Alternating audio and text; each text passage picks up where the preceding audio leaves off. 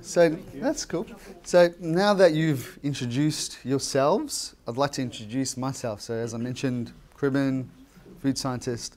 About 8 years ago, I struggled really badly with anxiety and depression. And it was seemingly on the surface, my life seemed quite nice, you know. I had a nice family, I had a beautiful wife, 3 beautiful children, but inside something was not right with me, and I was consciously anxious. There was no way in how I would be standing in front of a group of people talking, let alone even making eye contact. So it was very debilitating, and eventually my marriage collapsed. And so I find myself alone in the city. I actually lived with James. James is my roommate, but in a room on the verge of suicide. And so I'm still standing here. So I didn't actually go down that path. But being a food scientist, I started to look at ways that I could potentially treat my illness. And that's when I stumbled upon gut health. So the psychologists, so I was referred to a psychologist through work, and they would say, well, you need to go on some sort of Prozac or Zoloft or some sort of antidepressant medication. But I didn't really want to go down that path. So the research that I did actually led me to the GAPS book. Has anybody heard of the GAPS book? There's a couple there. Any here on this side? So the GAPS book is just here. So that's the yellow one on the right-hand side. So Dr. Natasha Campbell-McBride did a lot of research on her autistic child and autism, and using essentially diet as a way to treat the dysfunction of the brain. And so I thought, well, if autistic children can be turned around via diet, there must be something to it. And that's when she first mentioned kefir, and I had no idea what kefir was. So typically what you do is you go and jump on Google, what is kefir, and that led me down that sort of kefir, so it's coming up, rabbit hole. Get another chair. We'll need one more. Is there one there? Ah, you got your friend here. Beautiful. That's all good. So welcome. That's okay. You've come just in time. We just kicked it off. I'm just telling the group about my story and why gut health is so important for me. So Dr. Natasha Campbell-McBride led me to kefir, led me to the microbiome. And the microbiome is like the joy of my life. I love the microbiome. Does anybody know what the microbiome is? So this is really exciting for me because you're all like totally newbies and you're going to be mind blown when you learn about this stuff. So I'm really excited. So we'll kick off with the microbiome. So let me put out a disclaimer before I start. I'm not a doctor.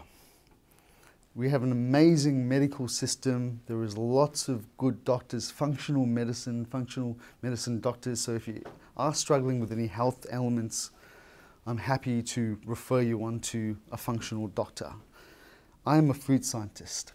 My approach and my understanding of this subject matter is from 20 years of experience in the food industry and having a very innate understanding of being across more than 100 food manufacturing sites across the world. So one thing I really understand well is how our food is made and how it impacts our body. And now with the microbiome, how it's very early days in terms of the research, but I'm at the forefront of how the diet that we have affects the microbiome. So let me start with the microbiome. What is the microbiome? The microbiome is approximately 100 trillion microbial cells and viruses and yeasts and their genetic material that is present in our body. Most of it is actually in the colon. So again, let me reiterate, I'm a scientist. I will speak a lot of scientific speak and jargon. Please stop me if you don't understand, because I want to make sure you fully get this information and get the value from it. So this is all, and it's amazing. Microbiome is amazing. We always thought that bacteria were bad, but it turns out that most bacteria are actually beneficial for our body and a very important part. And what we're finding is that through our body, there's approximately about 7 tennis courts of surface area in the body. And that's pretty much this where a microbiome lives, and our skin and other parts of our body. Now, what is this microbiome responsible for? And there's various things that it's actually responsible for. Firstly, scientists now understand that the microbiome is actually an organ. It weighs around 2 to 3 kilos and has many, many different functions in the body, which I'll touch on in a sec. So firstly, it's responsible for our immune system. So 80% of our immune system is actually directly related to the microbiome. It's very important for unlocking nutrients via a process of digestion. So 60% of the energy extracted from your food is done by the microbiome and in the gut. Production of vitamins and minerals and enzymes. And for me personally, what was really interesting is the production of neurotransmitters. Dopamine, GABA, acetylcholine, and serotonin. Serotonin is how a lot of these pharmaceutical drugs work, by keeping serotonin longer in the body. Now, is that clear? Have I confused anybody, or does anybody need further clarification? Are we all good? I've got one question. You said 80% of it is in the colon. Is that what you said? 80% of the immune system is in the gut. In the gut? But to your point, out of the 100 trillion bacteria in our body and viruses and yeasts, about 80 trillion is in the actual colon. So the very last part of your digestive system is where most of these bugs live, and the appendix that we originally thought was like a useless organ that we can just discard willy-nilly. Is that why it's called the appendix? Yeah, it's like at the end of the book, right? Yeah. But it turns out that the appendix is actually a storage mechanism for the bacteria in our body. It's like a backup, like a repository that the body uses to store bacteria that they think is useful for us. Now, what's really unfortunate is that we have, I guess in the Western world, gone on this massive sort of eradication of bacteria. So what we're finding is now a lot of species of gut bacteria and viruses and yeast are starting to become extinct. So it's almost, think of the gut as like a rainforest. Does that make sense? Cool. So so you've got all these bacteria in there. There's different types.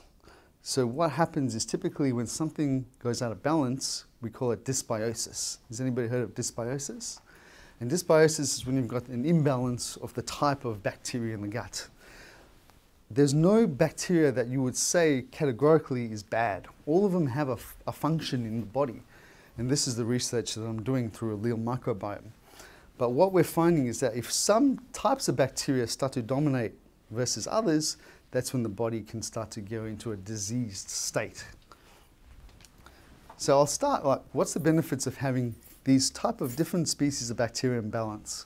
Well, firstly, you're highly resistant to infection because the microbiome is your defense system. It trains your immune system, so it recognizes what's friend or foe. That's why African kids rolling around in the dirt, exposed to a lot of different types of bacteria, don't have the same problems with allergies and things like that as we do in the West. Nourishment. So the body is nourished. We live in Western world, but we are at a point where, firstly we're becoming very overweight, but then we're not extracting enough nutrients from our food, and this is because the microbiome is not balanced. When the microbiome is balanced, you will be a lot leaner, because fat is a storage mechanism for toxicity. So when the body becomes really toxic, and toxicity can be environmental factors, even can be the certain types of bacteria themselves that lead to toxicity. That's when we become overweight. But when everything is balanced, then it's pretty much the body doesn't need to carry as much fat because it doesn't need to store toxins. And other parts of the body that typically store toxins are your organs. So a lot of thyroid dysfunction is due to toxins accumulating in the actual thyroid. So that's all part of it as well. You will feel energy and vibrancy, a feeling of well-being. And because the skin is often reflected of what's happening in the gut, your skin health will be a lot better as well. Does that all make sense? Cool. Now let's talk about, we're going to go a little bit into the science here. So I'm going to make sure you understand why gut health is important and then how that links to things like fermented foods.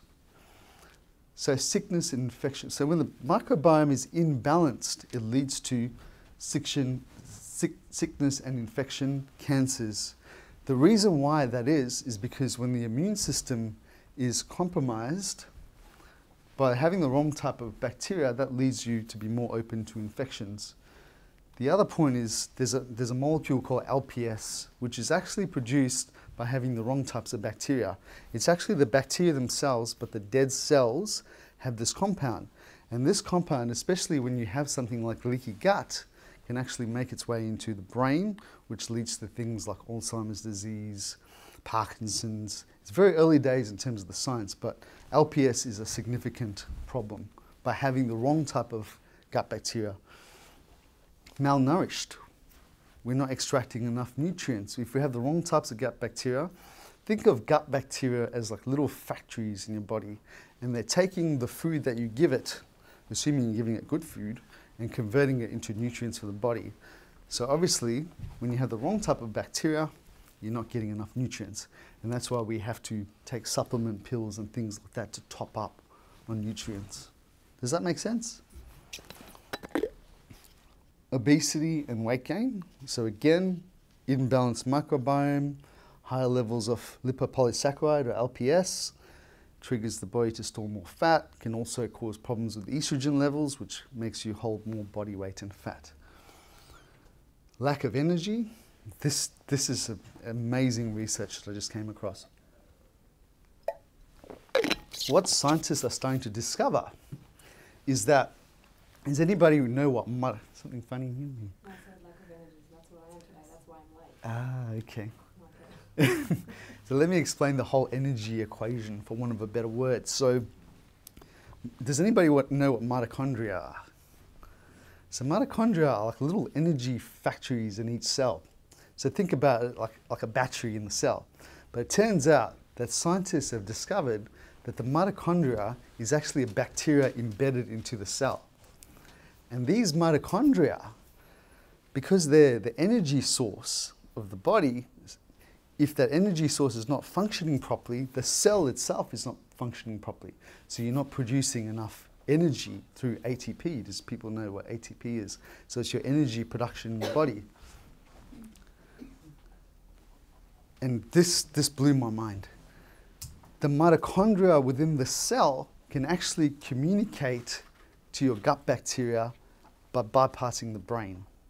So these guys are having a little party, a conversation with each other without you even being aware. Is that mind-blowing? These guys are talking and you've got nothing to do with it. It's just staggering when you think about it. And the final point in terms of the energy equation is that the food that we eat, assuming you're having the right type of foods and enough fiber, produces butyrate. Has anybody heard of the short chain fatty acid butyrate? So typically when you're having lots of fiber, we need lots of fiber to feed our gut bacteria. It's the food for the gut bacteria. So it converts the fiber to butyrate, and around 10 to 15% of your energy is going to come from butyrate alone. So if you're not having enough fiber, and typically people will recommend 25 to 30 grams of fiber, preferably mixed types of fiber, so lots of types of fruits and vegetables and legumes. So everybody's a little bit different. So some people might be on a FODMAP diet or something like that, so you've got to be mindful of that as well. Is anybody on any restrictive diets at the moment? FODMAP, paleo, veganism, vegan, FODMAPs.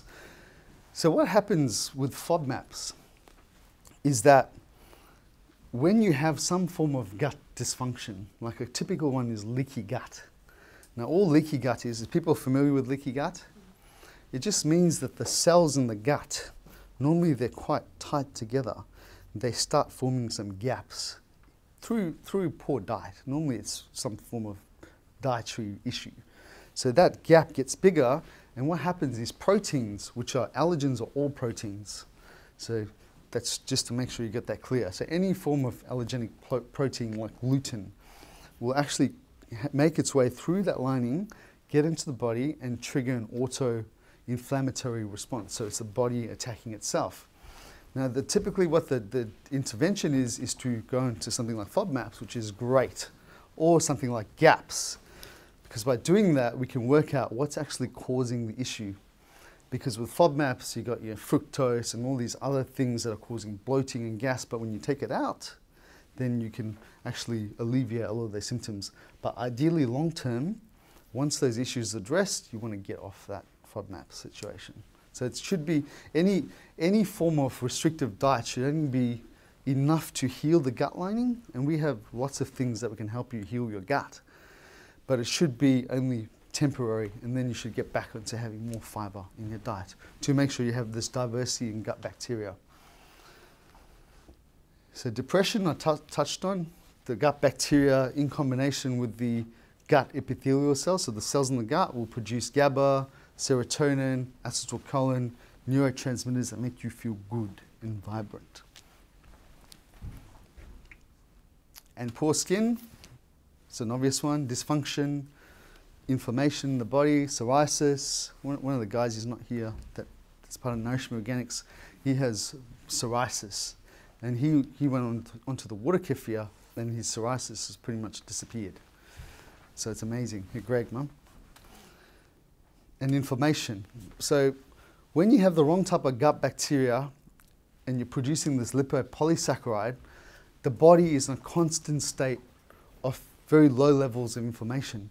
So when the body's inflamed, you're not going to be feeling good because it's yucky. It doesn't lead you to actually being vibrant and healthy. And allergies, I touched on leaky gut. Anybody suffering with any particular gut ailment at the moment? I think I've got a bit of bloating. Bloating, yep. Yeah, Everything. All issues. All of the above. Okay, but hopefully some of the strategies that we'll give you today will help you to address some of these things. Sorry, say that again, please. Touch quickly on the protein-allergen relationship. Yep.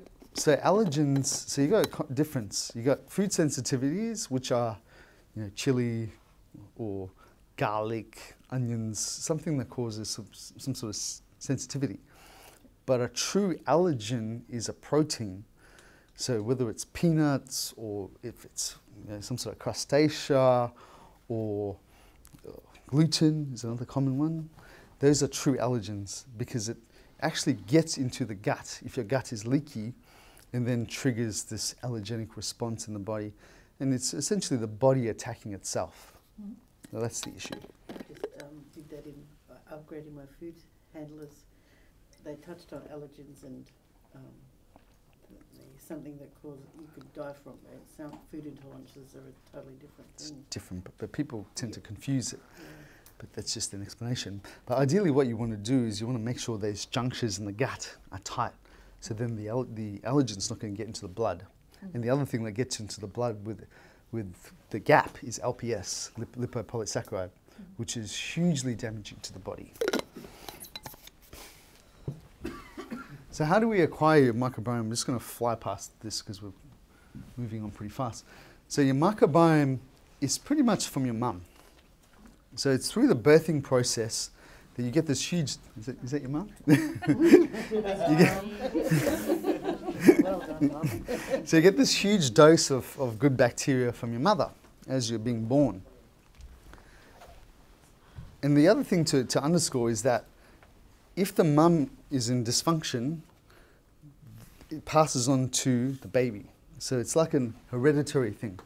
But we're only really, with the industrialization of food, it's probably only 2 generations. So there's only 2 generations that we're seeing this dysfunction.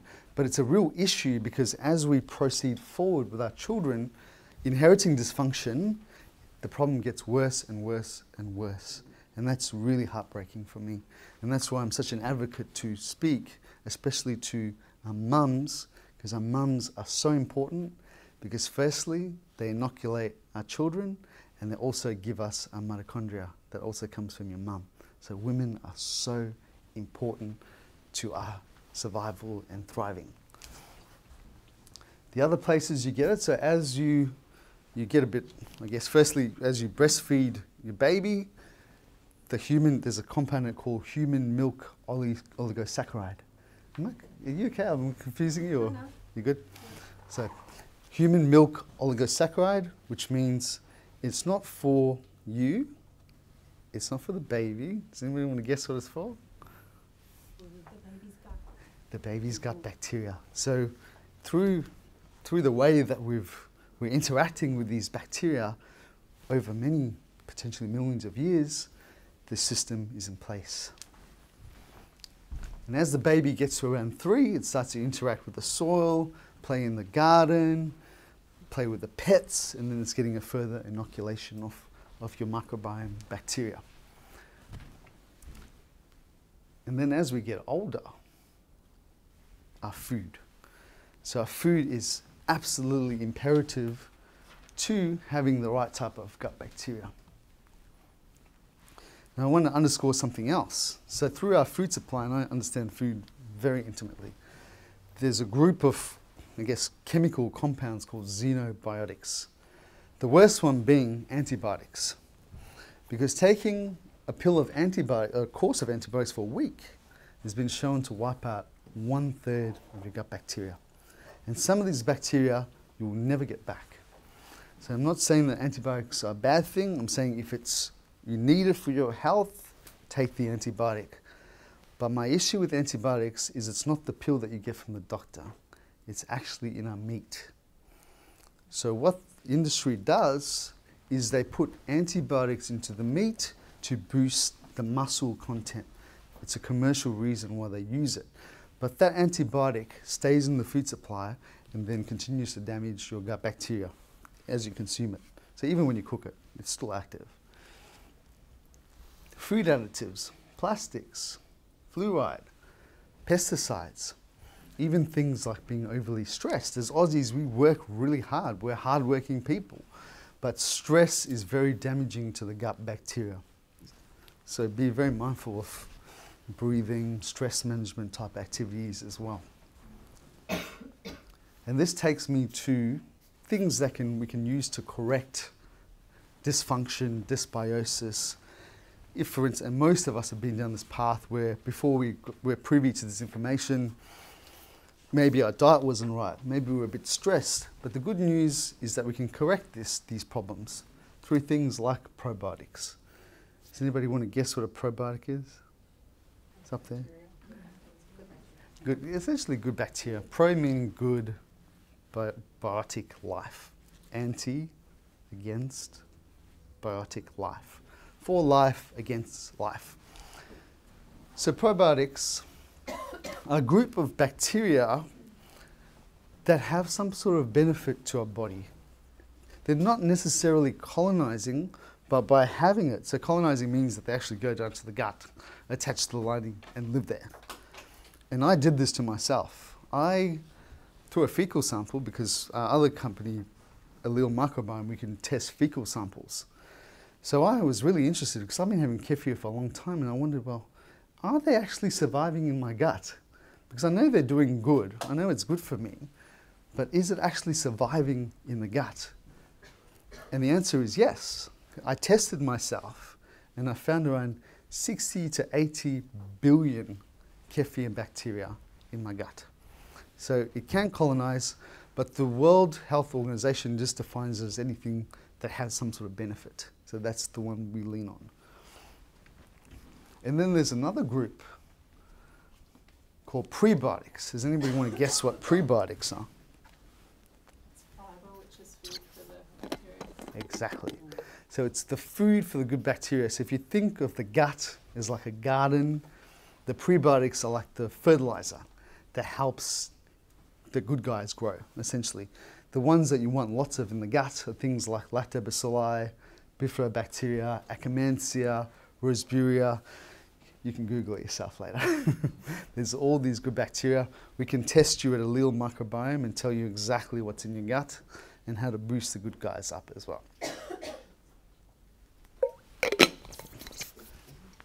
And pre. So I get you to pass some of these around. And so here, some of these are pre, and some of these are actually used. Some things like collagen and colostrum powders are used to seal the gut. Yep, so collagen, colostrum, primarily proteins that help seal that juncture between the gut epithelial cells. And other things, one I really love because it's FODMAP friendly, is acacia fibre. Now what acacia fibre does is it helps to boost your, what we call peacekeeping bacteria, things that keep everything in balance, called bifidobacteria, which you'll notice a lot in your yogurts, and lactobacilli. And kefir is full of lactobacilli, absolutely teeming with it. But this is the strategy that we recommend, is using a probiotic and using a prebiotic together to actually put in the good bacteria and then give it the actual food to thrive in the gut. Does that make sense?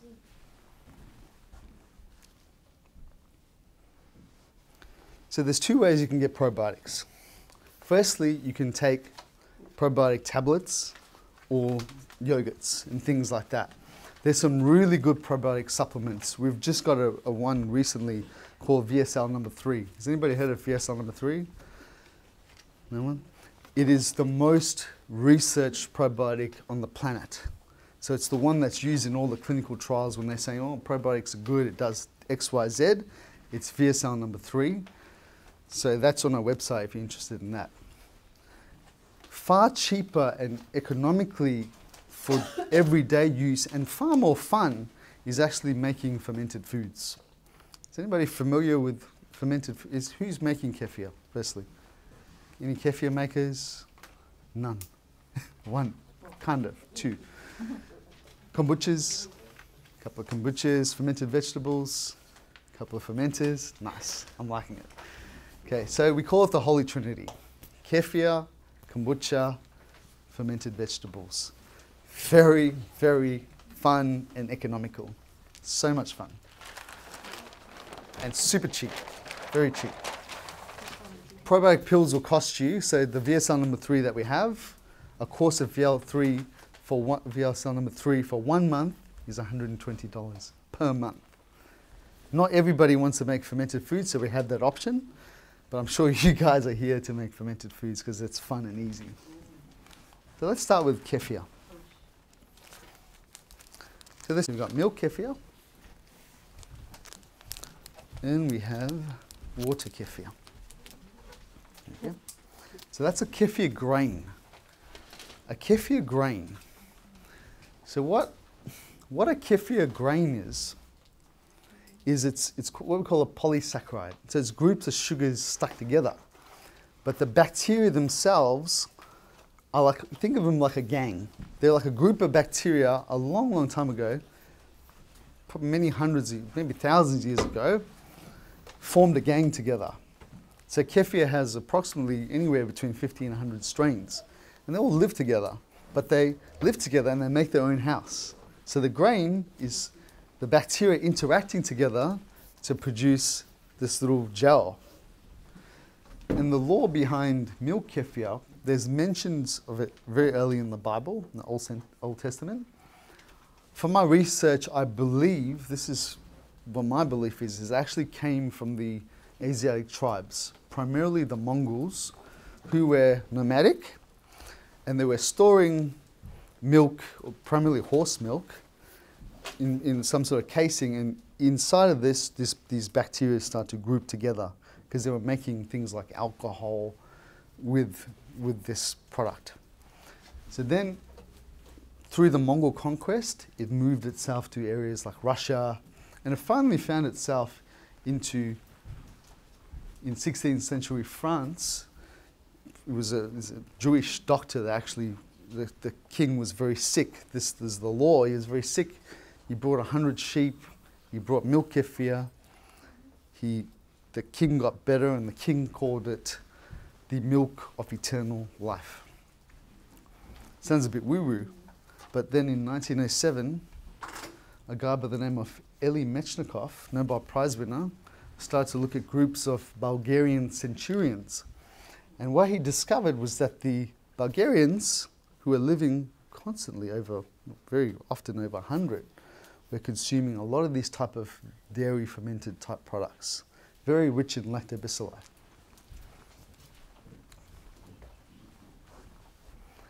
So what's the benefits of having kefir?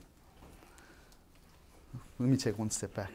So water kefir, again, I'm not 100% sure on what the actual origin is. For my research, I think it's either going to be China or Mexico. And the way these things have developed, they're also a biofilm, but I believe they've developed in very rich mineral springs.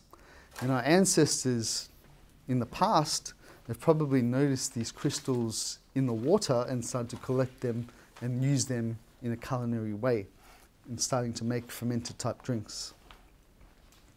So what's the so is there a question? Yeah, I just take a breath. Yep.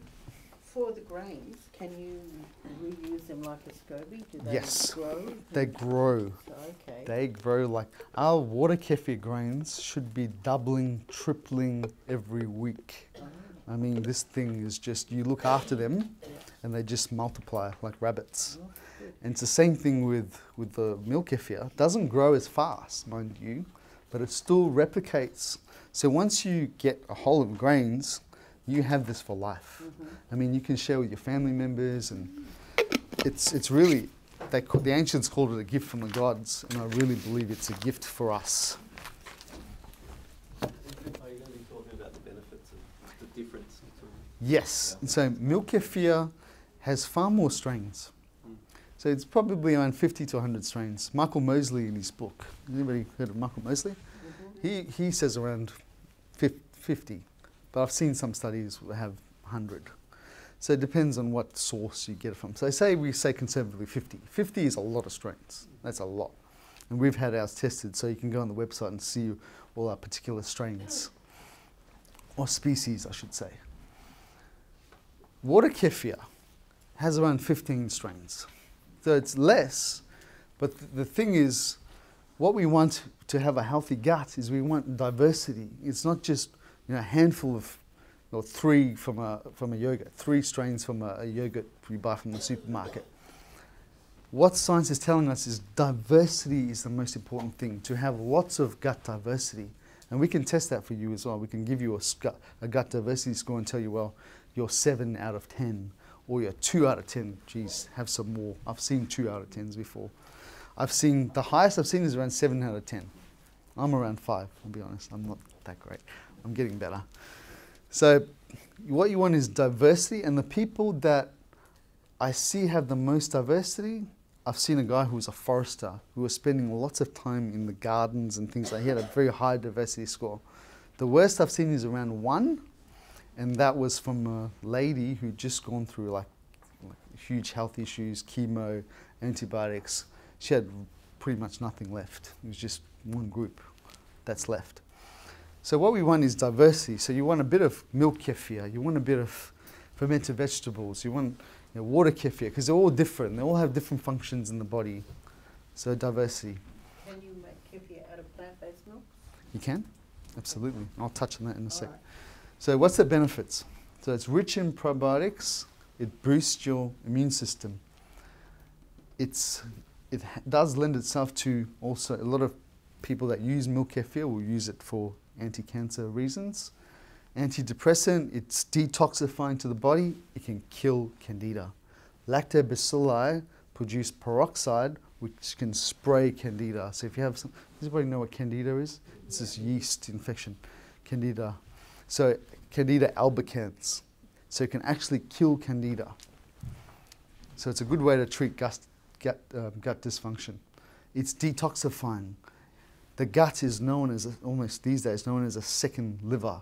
Because if you can pre-digest things and detoxify your food and what's happening in the gut before it has to go to the liver, it takes a lot of pressure off the liver. So it's called the second liver.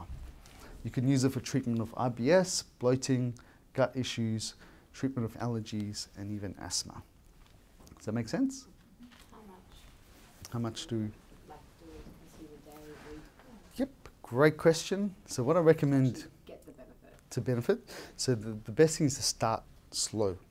Because what happens is if you have, for instance, a leaky gut, so what happens is the actual, the cells can actually go through the gut.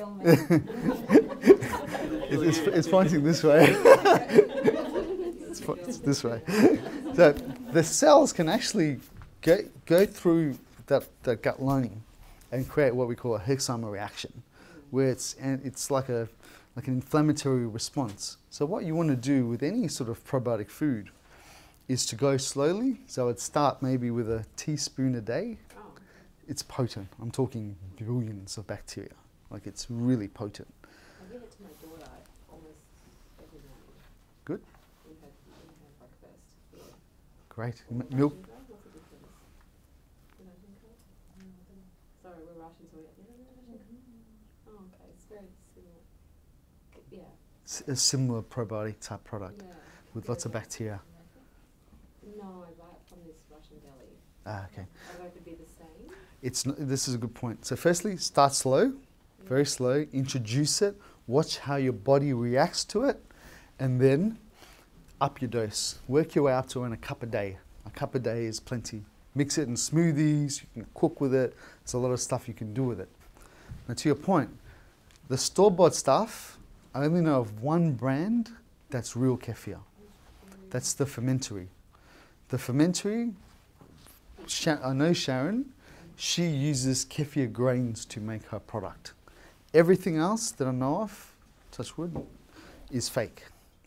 So they're using artificial starter cultures. It's essentially yogurt called kefir. But it doesn't have the same level of bacterial diversity. It's only a handful of strains, not the full quota. And obviously when you buy it, it's more expensive. Where do you buy that one from? The fermentary will be like health food stores, but ideally, I hope you're here, is to learn how to make it yourself. Because it's super, super easy. And I'm just going to demonstrate now how easy it is.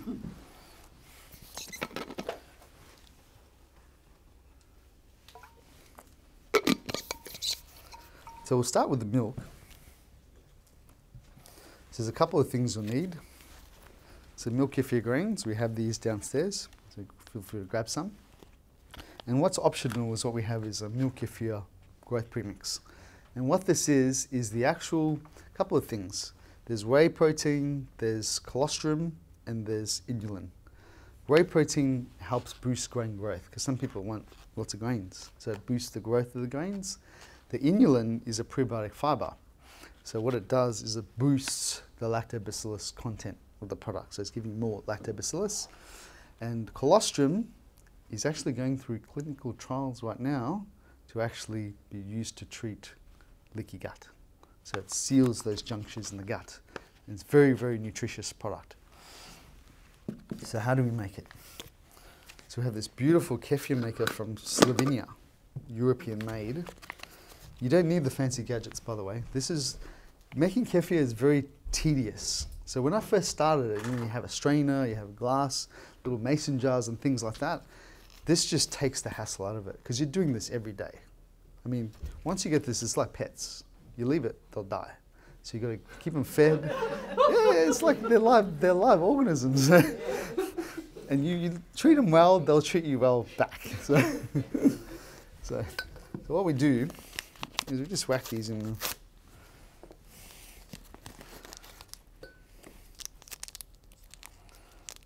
So kefir grains in. All you're trying to do is try and make it easiest as possible, because if it's easy, then you'll keep having it. Once it gets difficult, it's hard to form a good habit.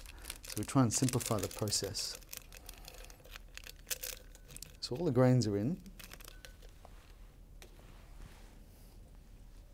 This is 250 mils of milk. We use biodynamic. You can use A2. A2 is a good option. Nice, soft, easy to digest protein that doesn't cause the same issues as A1 milk protein. Goat's milk is A2.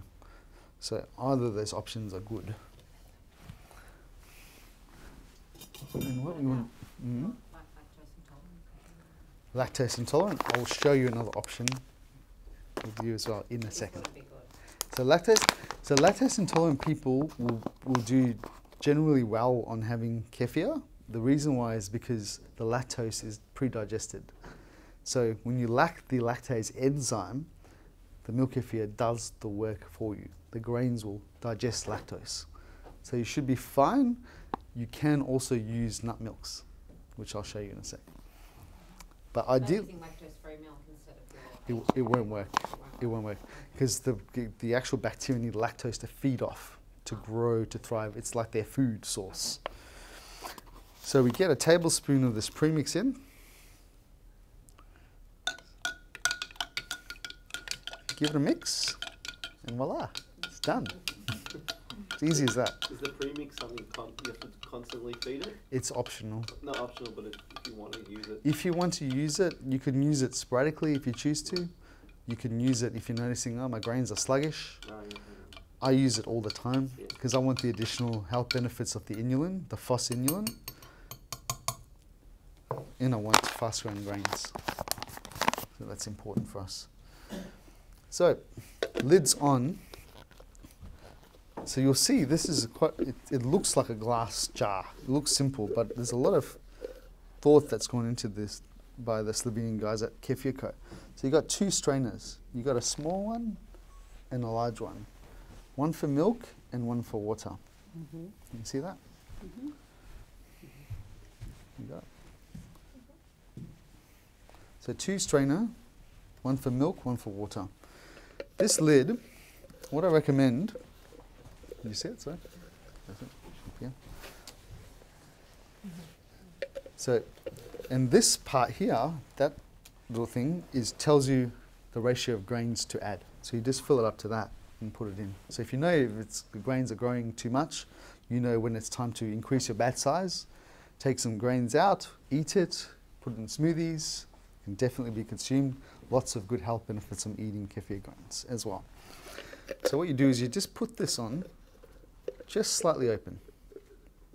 You can keep it closed. There's a reason why I recommend you keep it slightly open. By putting air into the ferment, you're limiting the production of alcohol. So if you're going to give it to children, you're sensitive to alcohol, this is the general go-to. If you want a slightly higher probiotic content, keep it sealed. Because what that will do is will suppress yeast and favor lactobacilli. So you get a slightly higher probiotic content, but more alcohol. And I'm talking very, very minuscule amounts of alcohol, like well under 0.5. So nothing to worry about. For milk kefir. Water kefir is a different story. If you do have leaky gut, doesn't alcohol interrupt those tight junctions in the gut? I'm talking really minuscule levels of alcohol. Like it's so, like I mean, if you have, most fermented things will have a trace amount of alcohol. Alcohol is a problem, but I'm talking when you're drinking copious amounts. But in this situation, it's negligible. Yeah. Any questions here? We're good? So you do have the option of making nut milks. So what I recommend is a good quality nut milk brand, and look at the label and make sure that it's got no nasty chemicals in there. So I'll pass it around and have a look at the label, and you'll see that it's pure. It's just coconut. That's all it is. The lining of the can is BPA free. So remember I talked about xenobiotics. BPA is a very, very damaging xenobiotic. Really messes with your hormones. So you want definitely BPA out of the diet, out of your food. So you can use that, you can use nut milks, you can use almond milk, you can use cashew milk, you can use rice milk. The only thing is they'll get to a point where the grains might start to deteriorate because they're not getting lactose. So what grains would you use? The water ones or the Milk. milk? Milk for this. But they still have animal protein in them, or No, so when we produce a special one just for vegans and vegetarians where Okay. we take out milk. right. But this is if you just want to use regular milk grains, like probably not yourself, but someone else who is making a batch of normal milk kefir, then they want to try coconut milk kefir, you can use it interchangeably. Okay, But we have a special one for you. okay, thank you. But they won't, the disclaimer is they won't grow when you don't use normal milk. So it's up to you. I use rice milk for my lattes, and my son's a barista, and he says, don't ask for a latte, because it doesn't froth. There's not enough Doesn't protein. matter, it tastes better Yeah. with the research. So everybody's comfortable with milk kefir? So how long does it, Oh, sorry, I didn't say that. yeah, and she can drink it? Yes, so you're talking roughly around. That was exactly the question I was going to ask. There's something, Mum? I wasn't sure whether to drink the milk or Yeah, oh, you heard me, yeah. Have we got samples? You wasn't Yeah, sure get some samples around. So about 24 hours is what we recommend. It really depends on the temperature. So what I recommend is you taste. So after 24 hours, have a taste and see the tartness. And you stop the ferment when you're ready to stop the ferment. The longer you leave it, it turns into cheese. Oh, well, that could be Yep. used as well. Yes. So when you over ferment, say you're going to about 48 hours, you'll see that the whey and the curds will separate. This is a cheese maker, So, a kefir. So I drink, so my father makes it, the kefir, and then the cheese is left over, so. Yes. But he does the milk, Ah, what I can tolerate. right. So, but that's what happens. So you drink the whey? No. Oh, you drink the. No, the kefir. Oh, you drink the kefir. Yeah, and Okay. he leaves it aside, so it's that liquid, I don't know, I don't know how to make it, but yeah, I will now. You will now. That's the kefir is the one that's going around. So you'll be perfectly fine to have that. Yeah. Because it's really strong. There's very minimal lactose left. Sour. It'll be sour. So. So yeah, so you judge for yourself. It's an artisanal craft. It's using bacteria. It's not using a starter culture. You're purely using something that's from nature, that's susceptible to temperature variations, weather, seasons. The flavors you'll produce will be different in summer versus winter. So play with it, and that's the best way to understand the product. Now what you can do as well, I'll get someone to help me with this. Any volunteers that want to help? Yep, thanks, man. So what you can do is you can take the kefir, and we've got this, it's just about to arrive in the country. I don't have any yet, but they're coming. But you can see what it does is it actually presses the kefir down through a strainer. So you have the whey in the bottom, which you can make kvass with. I'm familiar with kvass. Kvass, or you can you can even use it for fermenting vegetables. You can use that part. I love to drink this. It's so rich with protein and it's full of probiotics. So I've left this in the fridge for a couple of days. So what I'll get you to do is I'll hold that. So you pull it out. Or we'll do it so people can see it. So I'll get you to face the audience. Hold it over there. We'll, I'm not worrying. we'll do it in this corner. So then we got. Can you guys see this? Anybody getting a view? I might have been distracted and you've probably already said it. Yes. What you've got in the top, is that the kefir that you've drained off, or did that have the grains in it? No grains in this. So just This is pure kefir that we kefir. made. Yes, Right. through a cheese maker. So you pull the spring out. Yep, that's it. Perfect. And you pull that little plastic part out. Yep. Yep, and then that's On the it. plate? Yep, on the plate. And then you can pull this part out. Yep. You can see. Oh, There we yeah. go. It's nice. There we go. Mm. So that's kefir cheese. Okay. So So how did that become solid from So I'll explain. So what we're doing is we're passing it through a sieve. Yep. So you can use this to make nut milks as well. You can use the exact same device. It's just putting through a sieve and putting pressure on it, so it pushes all the liquid through and keeps the cheese. That's all it is. So it's just putting a kefir through the, and you can flavour that up. You So can. that's that. That's the cheese maker. So what you can do is, So you, that's- I mean, you put the liquid in. kefir that we made, we just, when it's ready after 24 hours, Yep. we just pour it in here, put that in the fridge, and it makes it cheese. And it's very versatile. And that has heaps of recipes and things like that that you can experiment with. what does it taste like? Does it taste like the what I'll do, I'll tell you what, I'll get my team to get you some samples. And you can try it. We won't put any flavorings in it, but you can use that as a dessert option. You can use that as, just using cream cheese, put it on toast, put in jam, all sorts of, and it's full of probiotics, loaded with probiotics. Right. So let's move on to. So can I ask one thing? Yeah. So the booster that you gave it. Yep. Has that got any animal products like? This will have. That one, This will have whey protein. It will have colostrum. They're both animal products, so not suitable for either of you. Yep. So while that cheese is getting prepared, I'll show you how to make water kefir. How is the flavour of the water and the milk for you guys? Enjoyable? Water? Enjoyable? It's a bit sour? Anybody find it a bit tangy? The thing with kefir is you can take the ferment where you want to take it. So if you want it less sour, just ferment it less. And it'll be more sweet and bready, just short. We ferment long because we ferment long for food safety, keep the pH low. But for the home person, you can ferment it less for flavour. Okay. Water kefir. You notice on the kefir maker it's got two lines, one for milk, one for water. Very smart guys. So water makes more. Mm? You need more liquid. More. It's 500 mils. So milk, I put 250 mils of milk. Water, I'm going to put 500 mils. How much of the milk one should you have to start with? Did you say teaspoon? A teaspoon. And then the next day? Work your way, maybe for the first week, like teaspoon. See how you feel. Am I feeling brain fog? Am I getting loose bowels? Am I breaking out in a rash? These are all signs of Herxheimer reactions.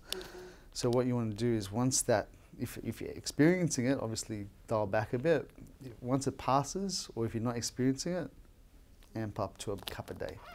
But the first week, go slow. Then the second week, 250 mils. And how do you store that kefir before you make the next batch? Yep, you can store it in the fridge, which is perfectly fine. That'll keep for a good 2 to 4 weeks.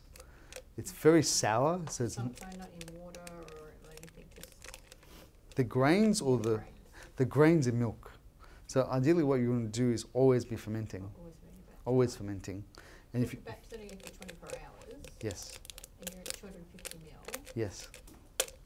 And you're only having a teaspoon a day. Yes. So you're obviously going to be throwing some out until you get Until up to you- drinking the whole batch a day. That's a good point. You'll hit like a critical mass where you can have it every day.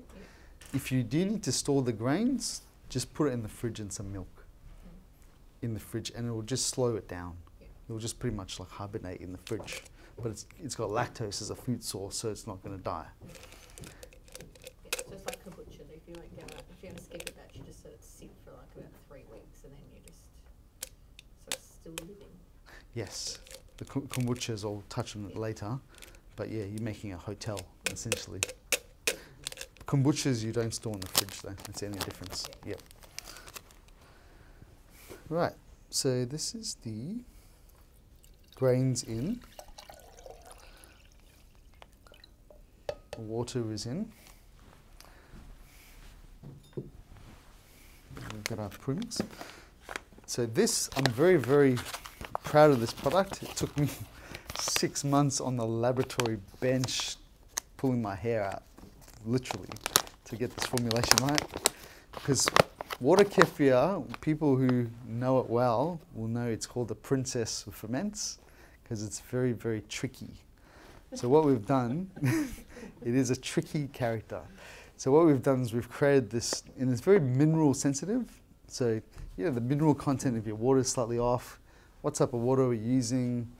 Then some people will say put fruits, put molasses, put bicarb. What type of bicarb are you using? So what we do is we create this formula that's pretty much what we use downstairs when we make the product. But it's very, very consistent, and it produces a good flavour. Do you use filtered water or just tap water? That's a good point. I'll touch on that in a second. So just a tablespoon of sugar. And remember is that all the sugar, or most of it, will be fermented out. Yeah. Is it just regular sugar or coconut sugar? Or So we use Rapidura. Rapidura? We use Rapidura. So the premix has Rapidura, bicarb, but it's not bicarb you get off the supermarket shelf. It's a higher grade of bicarb that I've actually tested, because bicarb actually stabilizes the acidity of the product, which is very important for the growth of the grains. A little bit of Himalayan salt and molasses. But the key to this is the ratio. Oh, we've got the cheese here. You guys want to try the cheese? A little bit of Himalayan salt. Ah, okay. And so what you want to do is the same process, lid slightly open. This is going to be around 48 hours, so it's slightly longer. Now you point to water. Water is extremely important, the quality of water that you use. So you can use something like a filtered water, but you have to adjust the mineral content. So what I recommend if you're just starting out, I think most of you guys are just starting out, the easiest way to get this product right is to just use tap water. But what we want to do is get the chlorine out, because chlorine is very damaging to the gut microbiome. It's an antibiotic. Chlorine is an antibiotic. Very, very important, but it's easy to get rid of. All you have to do is boil the water, let it cool down, and you can use it. And it takes the chlorine out. Alternatively, what you can do is you can just pour it into like a pot, leave it somewhere, just put a cloth on top of it and leave it overnight. And the chlorine will flush out of the product. So this, the fluoride, unfortunately, you have to use a filter. So depends. If you're sensitive to fluoride, I came from Warburton just a couple I of months love ago. Warburton. There's no fluoride in the water up there, and now Yes. I'm buying water because I can't afford a filter here. Donabuang, Yeah. we love Donabuang. If you want to collect spring water, this is an amazing mountain up in Donabuang. Is anybody collecting spring water? You tried it? Yeah. It's the best water ever. Yeah. It's awesome. But if fluoride's an issue, you can try using filtered water, but it might not necessarily work. You have to play with it. To muck with it? I think it's fine. Yeah.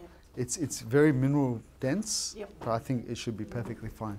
Rainwater, spring water. Yep. Cool. The only watch out is reverse osmosis, because you have to reverse osmosis to get rid of fluoride pretty much. Or you can use a Berkey filter. That's the other way to get rid of fluoride. With the water cafe, do you have to leave it open or as well? Good point. So again, keeping it closed will dramatically increase the alcohol content. So you could produce something potentially like a beer with water kefir. I'm talking as high as 5%. So it is very... Some people might want that. I don't know. Cheap alcohol. Life is good. But if you're sensitive to alcohol, if you're giving it to children, if you're going to be driving or something like that, just leaving the lid open will stymie that alcohol production. First ferment doesn't produce that much alcohol. Second ferment. Now this is where you can get a lot of alcohol. So I'll show you how to second ferment. When you open the bar up. That's it. So what you tasted was pretty much a first ferment, the water kefir that went around. But you can get really, really fancy with second ferments. And so all we've got here is a bit of organic sour cherry juice. And this will produce something like Dr. Pepper, that kind of flavour. Not that I drink soft drinks anymore, I'm just recalling back from childhood. So all we do is we get some water kefir, which my team need to get some, and we'll make it for you. But what you're doing is essentially you're taking water kefir and you're blending it with fruits, some form of fruit juice, so you're giving it more sugar. So the first ferment will ferment all the sugar out, but we can't put anything else in the first ferment because it's going to damage the grains. So we use second ferment to make it more, I guess, more sexy. You can put more flavors into it. You can make ginger ale, ginger beer. You can use raspberry, you can use sour cherry, pomegranate. There's endless combinations. And the beauty is that you choose what you want to put. It's your choice, it's your palate. Use orange juice, you can make almost like a Fanta type product. You can put nutraceutical products like ginger, you know, things that are going to add more health benefits to the product. You can put herbs in it. Endless combinations that you can use. Any questions while I'm waiting for my water kefir? Yeah, just in terms of the process. So obviously day 1 is the grains and water, lid on. Day 2, do you drain off all of the liquid or some of the liquid? Yep. Add more water? What happens after day 1? Yep. So what you do is you literally, after day 2, you're just going to pour this out. You're going to pour it and store it somewhere else. Yep. You're going to pour it into you can use a glass bottle, which I recommend. We have lots of those bottles there. There's growlers. And just store it in the fridge, and then you use this as primarily your fermentation vessel. So this is going. This is the workhorse. This is fermenting all the time. And once it's ready, you're putting it out. Yep. Separate. We've got these bottles as well. These are great. These are awesome for second ferments. The reason why is because, firstly, they don't explode. And in that Grooves group, we've had people that have gone and bought cheap stuff and had explosions. I'm talking literally glass. Yeah. Who's a creator? Done it? Yeah. So we have gas-rated bottles. All these bottles are all gas-rated, so they're not going to explode. They're designed to handle pressure. So it's very, very important. And if you don't own or buy that mechanism, is it just Yes. a mason's jar with cloth over the top of it? Cloth. Yeah. For both ferments. Yeah. Because you don't really want to make it anaerobic unless you want alcohol. Your choice. But cloth is perfectly fine. And what about plastic? No good? Plastic bottles? Yeah. Well, I'm not a huge fan of fermenting in plastic. The reason why is because you're creating something that's very acidic. And something that's acidic in nature is very reactive to plastic. Glass is very innate. It's not going to react with the product. So that's the difference. So what we're going to do is add roughly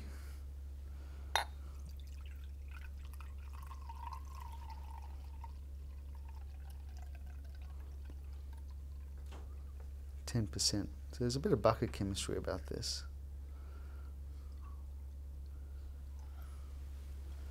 So 250 mils, 25 mils of juice. So I'm not adding a lot of juice.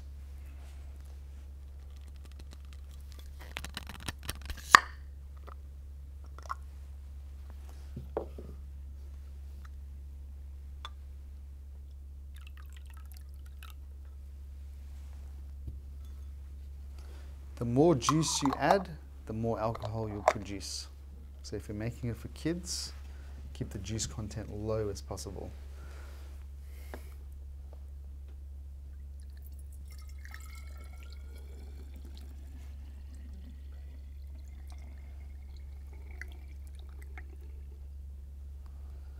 Then what I like to do is I like to just add a complex form of sugar for the bacteria. They tend to like it. They produce more gas and more fizz. So what we have is some dried figs. What we do is just take a couple of these figs. And it creates a nice flavour. Dried figs? Dried figs. So these are sulfite free. So there's no chemicals in it. There's no preservatives. Because remember, preservatives are antibiotics, pretty much. They're going to kill good bacteria. And a lot of dried fruits will have sulfites to stop the colour, the discoloration. But I don't care about the colour. I just want it clean and healthy. There's a lot of alcohol. Ciders need to have sulfites. Yeah, yeah. Sulfites, wines are rich in sulfites too. So what I'm going to do is I'm going to make this really tight. So I want to trap all that gas in. And then after 2 days, you just leave this at room temperature. And after 2 days, you open this, it's going to fizz. Yeah, and it's going to be fizzy, almost like a soft drink. And the flavour combinations are endless. Any questions before I move on? Good? All good. So we get... Yeah, sure. Sorry, so do you have to leave it for 2 days? Like if it's for kids, would you just leave it for a day so it didn't ferment too much? Or does it just have to be 2 days before it's ready? I think you judge for yourself. I mean, if you ferment shorter, you're going to have more sugar. So you're balancing out, I guess, keeping the actual alcohol low, but then you don't want to give your kids too much sugar as well. So you're kind of just finding that happy medium where the flavour is like not too sour, the alcohol's low, most of the sugar's fermented out, which it should be. So if you're seeing gas and it's sour, you know the sugar's fermenting out. Yeah. And So- you know, things like, sorry, dried cranberries and Yeah, dried strawberries and stuff like that too. absolutely. The flavour combinations are literally endless. You choose what you want to put in it. How old is the one that you've used to make that? So that would have been like probably a 48-hour Okay, ferment 48, yeah. that we do downstairs. Okay. Because it's considerably darker, isn't it? Mm. Than that one? Mm-hmm. Because we put so much molasses. Okay. We use quite a bit of molasses to keep the grains healthy. Okay, let's keep moving. Kombucha. So you're all good with kefir? Comfortable? We know how to make it. We know how to second ferment. We know why it's good.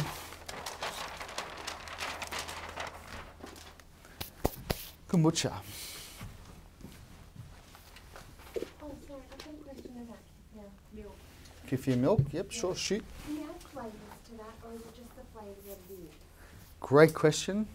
It's the same situation. You can second ferment with milk kefir. So you can turn to cheese. You can even add fruits, but do it on the second ferment. Or you could just flavour it. Like when I have mine, I put banana starch, the green banana starch. I put in a bit of psyllium husk. I put in blueberries because I'm boosting all the prebiotics and the antioxidants as well. But you flavour it how you want. Some people you like even putting pieces of oranges, or even orange peels, lemon peels. So it's very, very versatile. You flavour it as you want it.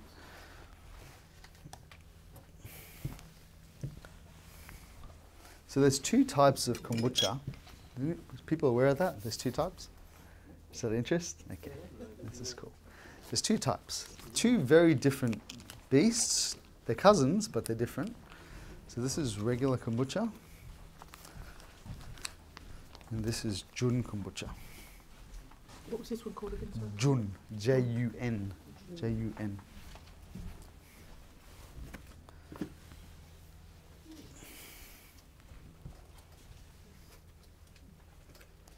So kombucha is a fermented tea. As I mentioned, there's two types. There's kombucha, which is made with black tea and sugar, and Jun kombucha, which is its cousin, is made with green tea and honey. Both originate from China. So that SCOBY that you see on the top, what they call a SCOBY, is called a symbiotic culture of bacteria and yeasts. So what happens is, through the fermentation process, much like kefir, the bacteria and the yeast, the little gang, create a biofilm or pericle, and that's what you see on the top. So all that is bits of sugar. The SCOBY is actually more so in the liquid. So you can make kombucha with just the liquid. The SCOBY part, the pieces part, is just aesthetic, purely aesthetic. So all the goodness is in the actual liquid to make kombucha. Interesting, I had a friend gave me a SCOBY and the recipe for kombucha, and it was with green tea Yes. and raw sugar. Yep. Not, Yes. yeah. And so what people do is they can convert a SCOBY, like a regular SCOBY, to feed off green tea. Mm-hmm. It's a little, or even herbal teas for that matter. But it creates some weird SCOBYs sometimes, and it doesn't guarantee it's going to work. Right. So it is possible, but it's not foolproof. That's the only difference. Right. So what are the benefits of kombucha? We got samples? Kombucha samples? Get them out. So we're doing a Jun kombucha tasting today. So this is made of green tea and honey. So I like this product. I favor this product. The reason why I favor it is honey is a prebiotic. Lots and lots of inulin in honey. One of the highest sources. This is raw honey. It's pure. It's organic. So you're getting the benefits of having a prebiotic in there with the honey, but then you're also getting the benefit of having green tea, which is higher in antioxidant content than kombucha. Does that make sense? honey for maple syrup, organic. I recommend Fibre. not. Somehow this beast Yeah. likes green tea and honey. Right. You can experiment, which is so much fun, Mm. but be prepared that it might not work. So it's a little bit of mad Prepare for science. Prepare for tears. Yeah. Yeah. That's the Jun, yeah? Yep, this is the gin. So what are the benefits of kombucha? Kombucha is not really a probiotic. You hear this, guys? It is not really a probiotic. I think it's more a prebiotic from the research that I've done. It's more akin to having something like cider vinegar. Someone was saying they had cider vinegar. Yeah. So it's more like a cider vinegar. So the acetate, the short chain fatty acid acetate, which is rich in kombucha, is where I believe most of the benefits are actually coming from. There's not a lot of, there's Saccharomyces boulardii, which is a yeast, a probiotic yeast that might be in there, but that's one strain. The commercial stuff, you'll see some brands will use Bacillus coagulans, which is not naturally in kombucha. It's artificially added. The reason why is because it's a spore, so they can pasteurize the product. That's the only reason why they put that in there. So be mindful. Most of the brands that you see on the shelf, kombucha brands, are not real kombucha. They're fake kombucha. The reason why is because of the alcohol content. When you make kombucha, it produces a lot of alcohol, and producers can't sell the product if it's above 0.5%. If they sell it, they have to sell it with a liquor license. Hence, I don't know of any brand that's real kombucha. But why would you buy it when it's so easy to make at home? It's like really simple and really cheap, cost effective, economical. And all you need to do is, so we've got tea, we've got a litre of tea. We've got a quarter of a cup of sugar. Sounds like a lot of sugar. Most of it's going to ferment out. This is a long ferment. This is 7 to 10 days. Jun could be up to 10 days. It's a long ferment. And we've got this kombucha crock, lead-free, handmade. A litre of tea is in, quarter of a cup of sugar, and we've cooled this down. It's got to be cool.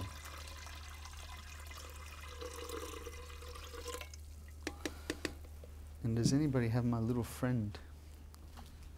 Ah, my mum. Yep. So, Krib, why do you use tea? Can't you just, why not water and sugar? Water and sugar. The tannins are what the bacteria and the yeasts use. So it's this very ancient product. It's potentially thousands of years old. But again, it's the same concept where somehow, sporadically, a group of yeast and bacteria got together and they formed this biofilm. And then for culinary reasons, our ancestors would have just keep reusing it. So they produced this product. And most fermented products are like that. Does anybody want to guess what fermentation actually means? Great. No? Boiling. Boiling. It means boiling because the ancients, when they used to make it, would see bubbles and assume it was boiling. That's the, sorry, you had a question? Yeah, I was just going to ask, how much sugar comes out during the fermenting process? Most of it. Most of it. Would be left? I don't. We can measure it. I mean, we can actually measure it, but we haven't actually measured because there's no real. I know if it's not sweet and it's really sour, it's going to be a very low sugar content. As to the actual precise amount, I don't actually know. I can measure it then and let you know. We've got the equipment to measure it. With the tea, can it be herbal tea, any tea, or it has to be black tea or green tea? Herbal teas are possible, but only if you have a spare scobies. So when you make this kombucha, you're going to produce a new SCOBY every batch. So this lends itself to experimentation with alternative types of teas. But if you just get a SCOBY from us and you whack this straight into herbal tea, it might not work. But it's fun to play with. I recommend actually using a spare because you will produce a lot. You'll have more SCOBYs than you know what to do with. Pet treats, composting. They make smoothies. You can whack it in a smoothie. They're making jackets and leather and all sorts of packaging they're making with scobies now.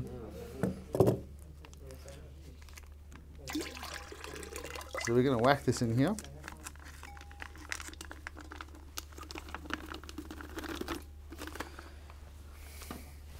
Give it a bit of a shake, just to make sure all those yeast cells are not sinking on the bottom.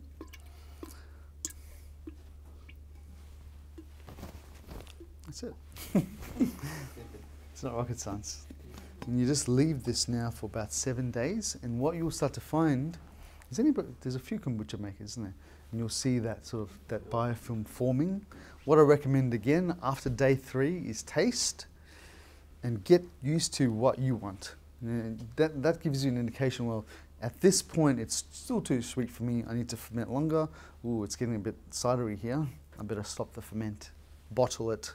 And it's the same process for second fermentation, same ratios, instead you just use kombucha. You can use the fruits, whatever you like, seal it, and that's a lot better than the store-bought stuff.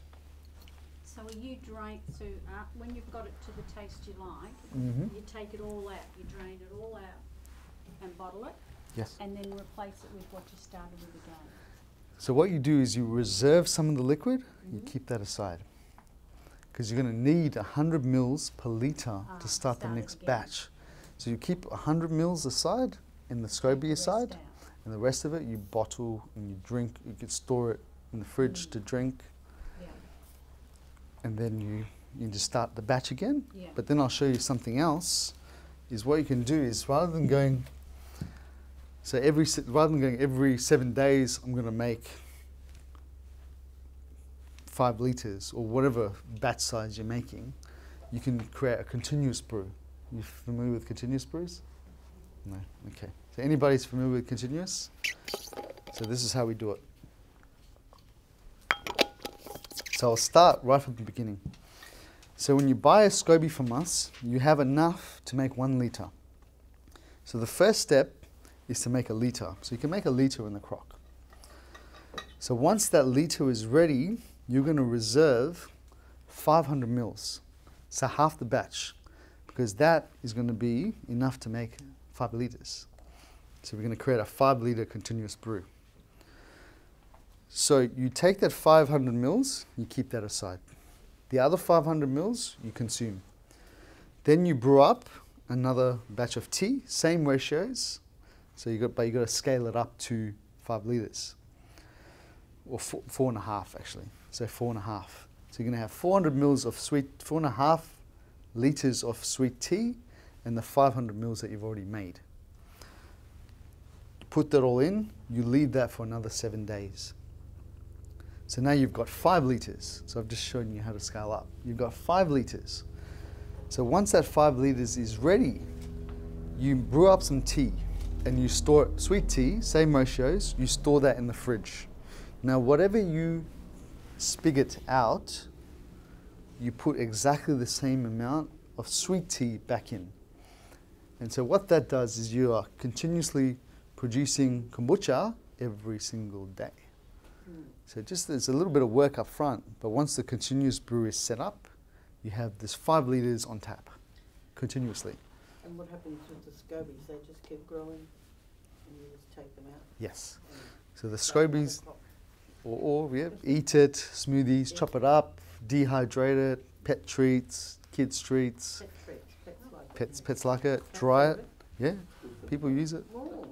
Yeah, it's good stuff. There's not much probiotics in there. I mean, when the SCOBY itself is really bits of sugar.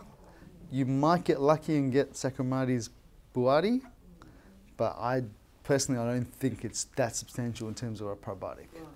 Is there a limit to how much you can have a day? Like, can you have too much of this? This one I'm not so particular on because it's not so dense in terms of its probiotic content. It's mainly your organic acids that are in there, your acetate. Again, monitor. You might get some sort of die-off. It's not going to be as, I guess, of a risk than, say, your kefir is, but start slowly, introduce it. So what's the maximum amount of kefir you could have a day, that you should have a day? I think, well, start 250 is a good point to start. But when myself, I've been having it for so many years, I can have a lot. Because my gut, I will have it for breakfast. I'll have 250 mils for breakfast. I'll have another 250 mils before dinner. I'll have kefir cheese. I'll have sauerkraut. I'll have kombuchas. I have lots of fermented foods because You my... can't have too much as long as your stomach doesn't upset you. Exactly. Yeah. And assuming you don't have a sensitivity to histamine or something like that. Fermented foods do create histamine, and someone that has a sensitivity to histamine should be mindful of having too much fermented foods. So naturopaths will tell you probably avoid it if you have histamine intolerances. And with flavouring kombucha, can you put, is it dried fruits again, or can you slice up some ginger and put fresh ginger straight in and fresh turmeric straight in? Yeah. You can. Oh, totally. I mean, on your second ferment, it's really flexible in what you can add. The first ferment, you don't want to interrupt it with any enzymatic activities from fresh. Whereas the second ferment, fresh ginger, fresh turmeric, fresh herbs, mint, basil, fresh strawberries, blueberries. Berries are awesome. I didn't mention it in the gut health section, but what my research is showing is that berries or high antioxidant foods like green tea are hugely beneficial to boosting the good type of bacteria in the gut. So I highly encourage you to have lots of these type of foods, and even turmeric, spices. What's the difference between the jun and the kombucha? So the cousins, Yeah. one's made with green tea and honey, Yeah. the other's black tea and sugar. That's really, But on the kind of benefits? the benefits, very, very similar. I would rate jun a little bit higher because it's got the inulin from the honey and the antioxidants from the green tea. So slightly better. Okay, so I'll wrap that part. Is there any other questions before I move on? How many tea bags or tea leaves, grams did you use to... That is a very good question. I didn't answer that when I presented. So it's 2 tea bags per litre. Yes. Organic tea bags, preferably. No bleaching, no chemicals. We have some good tea bags downstairs if you're interested. Organic, clean.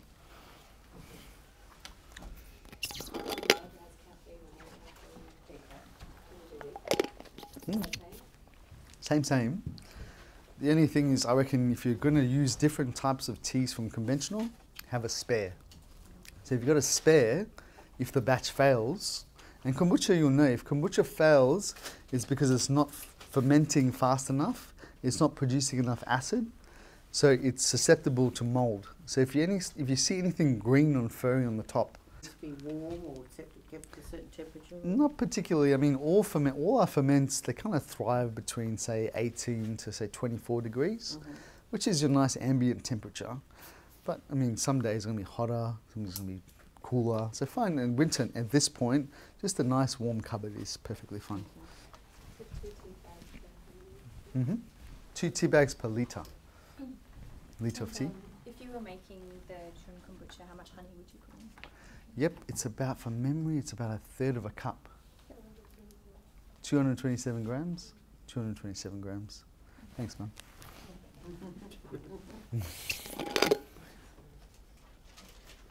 Okay, so we'll wrap the kombucha and we'll move on to now your fermented vegetables.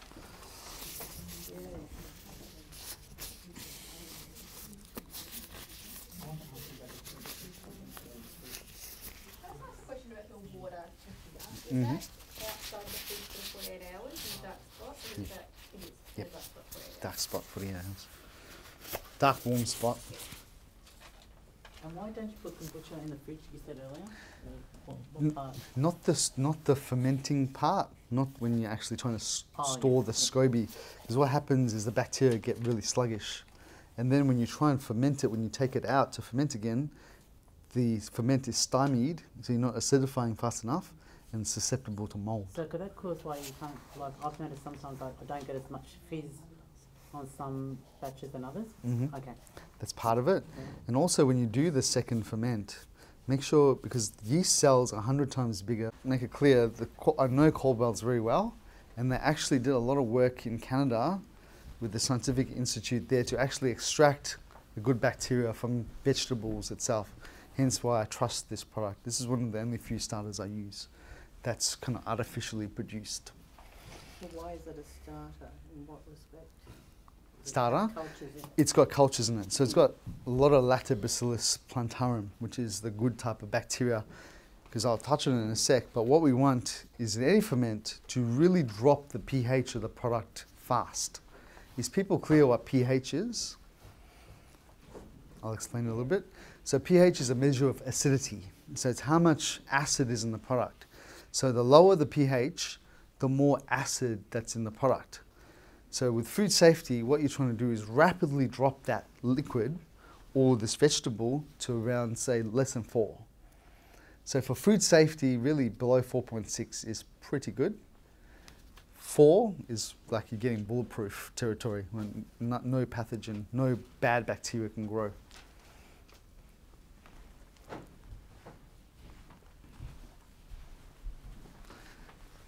So all I'm doing is I'm just activating the starter. It takes about 10 minutes.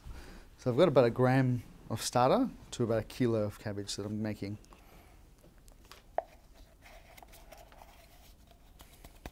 Can I ask a question about acidity? Mm-hmm.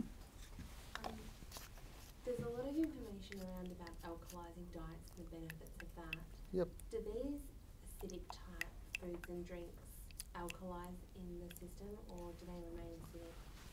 It's all relative when you're talking acidity. When you're talking like the stomach pH, you're talking something like 2. So it's all relative to, well, if something is above 2, it's alkaline. So all these products will be alkaline because nothing is as acidic as stomach acid, hydrochloric acid. So I wouldn't get too caught up with that. As long as you're eating really clean and pure, taking all the chemicals out, having an understanding of the type of bacteria in your gut, because what we're finding is, well, butyrate is an acid. So it's actually dropping the pH of that gastrointestinal environment to digest the foods properly. So that's the main thing. So that's my recommendation.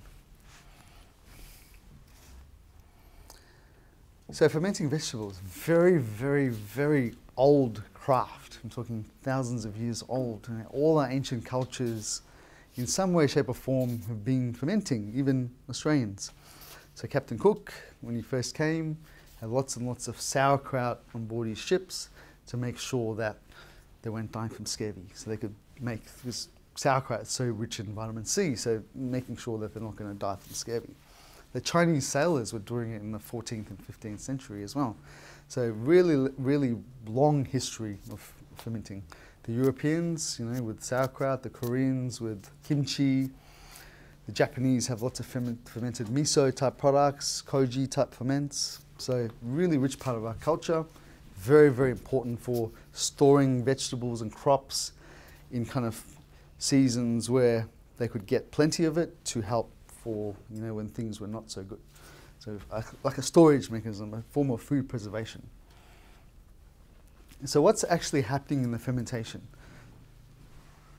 So what we're doing is we are taking, for instance, a cabbage, which is quite a sugary type of vegetable, and we're putting lactobacilli, and what's the lactobacilli doing is it's converting, naturally converting, all those carbohydrates, the sugars, into lactic acid, and rapidly preserving the product by dropping its pH. Does that make sense? What's the benefits of fermented vegetables? Well, I've got alkalizing up there because relative to the gut pH, it is alkalizing. It's detoxifying. It's going to get rid of a lot of the bad type bacteria like E. coli in the gut.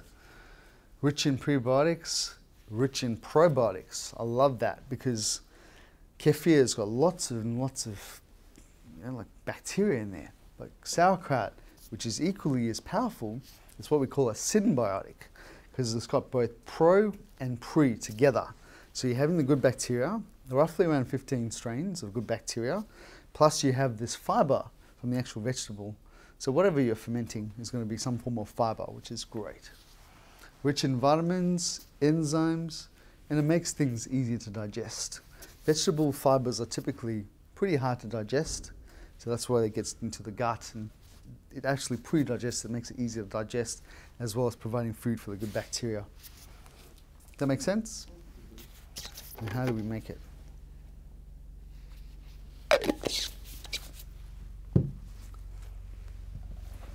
So all we've done is we have taken roughly around 1 kilo of cabbage, and we've let this sit for about an hour with 1.5 tablespoons of Himalayan salt, which is around 2%. So about around 20 grams of Himalayan salt. Just the pink? Pink, yep, the pink Himalayan salt. And what happens within that process of an hour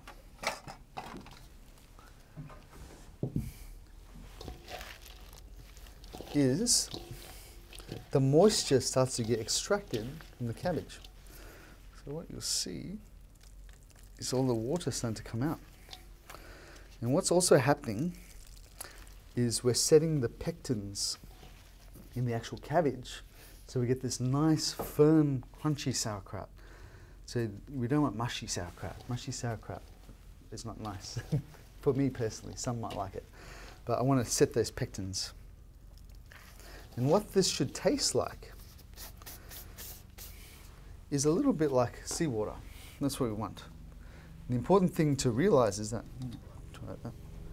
what we do is make sure we don't put too much salt, because if the salt is too much, we can't get it out. But we don't want to undersalt it where we compromise the safety of the product. Thank you. Got something there. So it's essentially seawater. Think seawater. How's that tasting? A bit like seawater? Mm.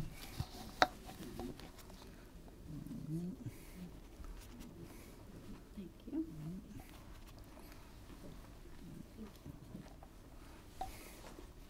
Did you say 1 tablespoon? 1.5 tablespoons. If you're using a scale, 20 grams.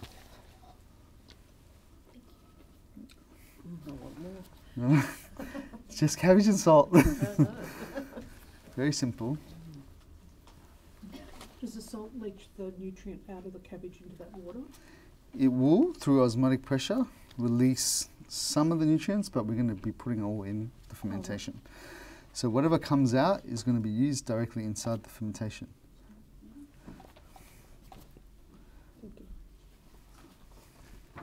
There we go. So that gives you an indication of what your product should be tasting like. So when you're fermenting at home, that's a good kind of signpost. This is where I should be. Think seawater. And now I'm going to get a brave soul to come up and help me pack this. It's a great experience as well because you're doing it. Anybody brave? Yep. Come on. Come on up. So what we've done with the equipment is, there's a couple of gloves there. You can grab that. So what we've done with the equipment is I've literally just hand washed that.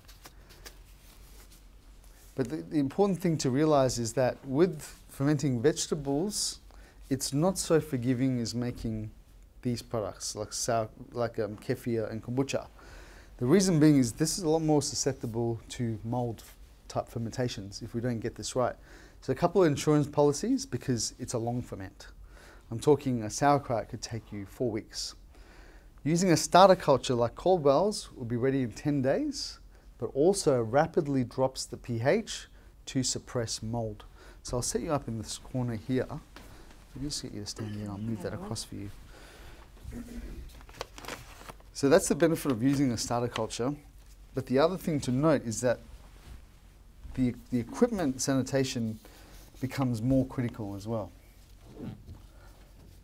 Because mold spores will normally be on the actual vegetables. So I'll start you pounding first. And just me out? Yep, just For how long? for a couple of minutes. I'll tell you when it's ready. I'll keep talking. So in terms of, what we're doing now is we're pounding that kraut to break those cell walls and get a bit more moisture out of it. Just to create a bit more texture in the product, get more moisture, help the fermentation along, extract more sugars. And then, with this stuff here, so what I recommend, if you're an experienced fermenter, is anybody making sauerkraut at the moment? Sauerkraut? So someone that's a bit experienced in the one there. You made one. No experience. So So if you're making it and you're comfortable with it, you're not getting mold spoilage, you got it down pat. Then just washing the products in hot water with soap is perfectly fine. If you're a newbie that's just starting out and you're excited about gut health and you want to fix your gut and get healthy and all that, what I recommend is actually using something like a peroxide. Is anybody familiar with 3% peroxide? Using it? No. It is very inert, this product, because it literally, you mix it up with water and it reduces to pretty much water and oxygen. So it's very, very inert. But remember I told you about the lactobacilli producing peroxide to kill candida? That's peroxide. So lactobacilli produce peroxide. So what that does is it gives you a bit more of a, I guess, a safety net that you're not going to have any mold spores in the actual equipment. Does that make sense? Yep. I don't sanitize, but it's purely up to you guys. If you're starting out for the first time, I highly recommend using a sanitizer and the starter culture. If you're not using a starter culture, what's happening is the lactobacilli on the actual cabbage, we use an organic cabbage, and so we know there's no chemicals in there. We very lightly wash the cabbage. And so we want to try and keep all those, because it's organic as well, so it's clean. We want to keep a little bit of that bacteria on the actual cabbage, because that bacteria, if you're doing a wild ferment, is what's going to move that fermentation forward. If you're starting out, use a starter culture. It's far more safer, because this can be a safety risk if you don't do it properly. And it's faster and more consistent, so the flavour is a lot more consistent. I know Gary, so I trust him. Any questions? Is there extra like bacteria in the sachet that Yes. you normally get? That's what you're saying, right? You might pass that on. Okay. So you'll see the actual strains, and all those strains are what they've extracted naturally from vegetables. Mm-hmm. So it's your natural but all you're doing is you're just putting a huge load of it to just drop that pH fast.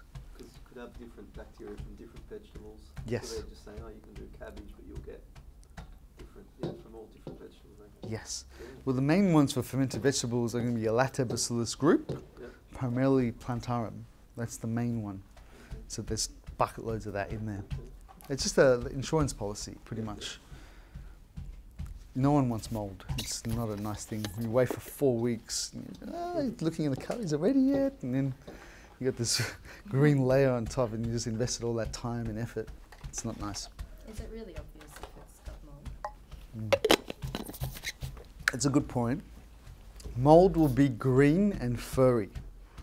If you see like this white layer, it's most likely yeast, cam yeast. So look for green and furry. If it's not green and furry on any of this, kombucha can go green and furry if you don't do it properly. Normally if you're not adding enough of the starter culture at the start, the kombucha starter. The balance is not quite right. Say for instance you take like one of our packets and then try and do a 5 litre brew straight away.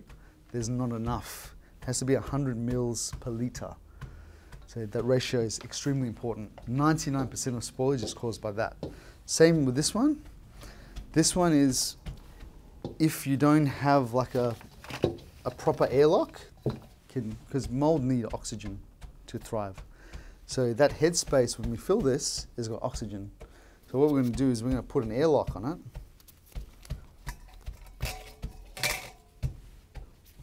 it. So all the gas can come out and all the oxygen stays out. So that's what we're trying to do. So I think you're good. Yeah. It's good pounding. Yeah. Nice. So what you want to do now is you want to just you can use your hands and you can just, well, 1 second. What we'll do is we'll just put the starter. So the starter is just, you follow the instructions in the packet. I've put a gram in here to 100 mils of water. That's not the peroxide, that's the starter. Starter. I'm not going to peroxide. No. Yeah. So just give it a bit of a mix. Yeah. So what we're doing is you're just dispersing it through. That's all. Yep, that's it. And then just put it in. So I just want to make sure I disperse all that lactic acid bacteria through it. Right, yep, we can pack. So you can use a combination. Right to the top. So you put a handful in first, and then use this packer and stomp it. Okay. Yep, so one handful and then stomping. So what we're doing there with that stomping process is we are stopping those little gaps in pockets forming. So those pockets can hold air. So by pounding it, we're closing all those little air spaces within the product. Does that make sense? I'm dropping cabbage in there.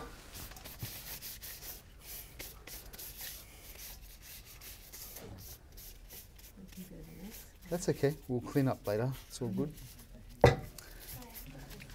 Yeah, sure.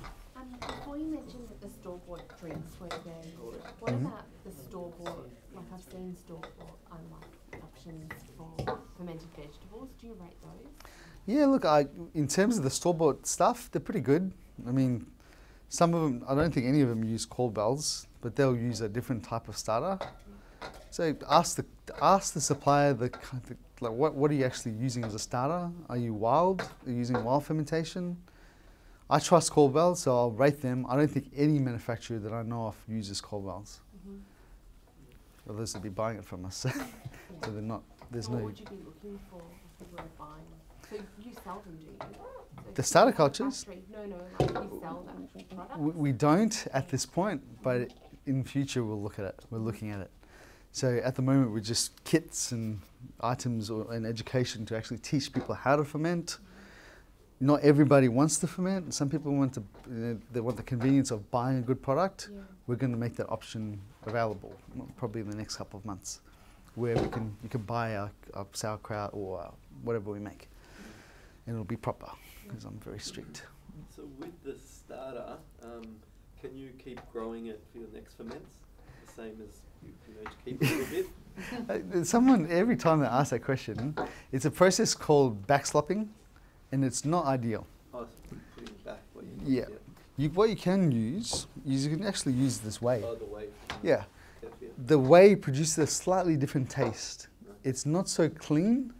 I don't particularly like that taste, but it's perfectly fine because it's so rich in lactic acid bacteria. But I don't recommend backslopping because it shifts. The bacterial species shift. So you don't exactly know batch to batch what's going to be in there. Yeah.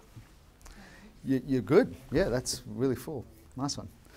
So what we're going to do now is we're going to put this, what we call a pickle pebble. So all this is just to... Inside? So what we'll do firstly, I think we want maybe a little bit too much on this. Do you want to take some out? Yeah, take a little bit out. I wasn't watching. Sorry. I have a prime. Yep, that's good. That's good. That's good. And just use the packer and push it so we get all that moisture up. We want that because that moisture is going to actually insulate and close that headspace and mean there's less oxygen, less chance for spoilage. And what you're going to do is just make sure there's no pieces, because we don't want any pieces in the headspace, because if there is a mold spore hanging on one of those pieces of vegetables, it's sitting in the headspace. So we want to make sure we push down all those vegetables. And then what we're going to do is, can you guys see there? You see okay? Yeah, we're good work. You're good? Cool. And then we'll put that weight Doesn't on. matter which way? Doesn't matter which way. Put the weight down and then just push it a little bit. That's it. That's good. And so the weight is holding everything down. So what happens is as things ferment, that liquid's going to change a little bit, and that makes things float. The density of the liquid changes during the ferment, and things that are lighter are going to float. And if that's sticking in the headspace, that's how you get your mold. So this is pushing everything down. And then what we want to do is the ball mason jars, which we have downstairs, regularly come with this metal lid. The problem with these lids is they're rust, because with salt, it's very susceptible to rust. So mason tops have a plastic version, it's BPA free, that's perfectly fine. And obviously the pickle pipe. That's good. Yep. Just close it now. Yep. So you just put the lid on top. Do I have to also make sure there's nothing there? Yes, pull any of the skunk and the cabbage out of it.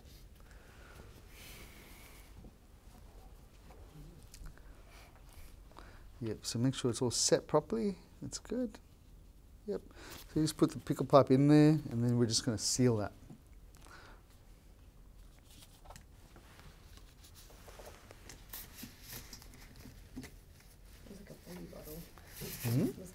A baby, a little dummy thing. Yeah. And so that's it. That's it. Round of applause. Great demonstrating. Wow. Great stuff. We've got some sauerkraut coming around. That's the sauerkraut we made from the last workshop. So it's been about a month. So you get to taste exactly what it's going to taste like. And this is going to be ready in about 4 weeks. No, sorry, 10 days. 10 days. Yeah. It'll be 4 weeks if you don't use a starter. Can you use purple cabbage? Absolutely. You can use purple cabbage, you can use... In the Mason Tops kits here, that has everything you need to get started. That has an awesome recipe book where you can ferment pickles, cucumber pickles, garden vegetables. There's all sorts of options. If you do ferment cucumbers or very watery vegetables, increase your salt, take note of this, to 3.5%. So if it's like a cucumber that has a lot of water in the product, it's going to release a lot of water and drop that salt concentration. So you're going to boost that up to about 3.5. How many? 3.5, so it'll be 35 grams in a batch of 1 kilo. Yeah. So lots of vegetable recipes, fermented vegetable recipes is a book inside of here. The Kefir Co. kefir makers also have recipe books. The cheese maker has recipe books. So it's all there, lots of different options to try.